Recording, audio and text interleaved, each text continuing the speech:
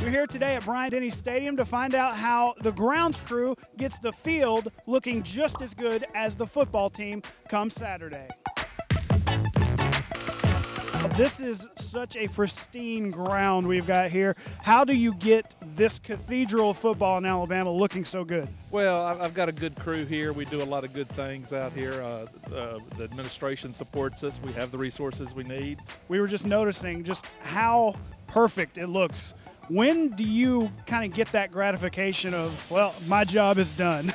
Gratification, it's, as soon as we do that, they tear it up and we start over. So I don't know where that comes. It's like a baker, though. He bakes a nice pie and then it gets eaten, right? That's right, and that's what it is. That's who we're saving it for. We're saving it for the game. You kind of feel like the grass is kind of like your baby? Is that what you? A baby, absolutely. It's got all those parts to it, sure. It keeps me up at night sometimes and everything, yeah, I guess so.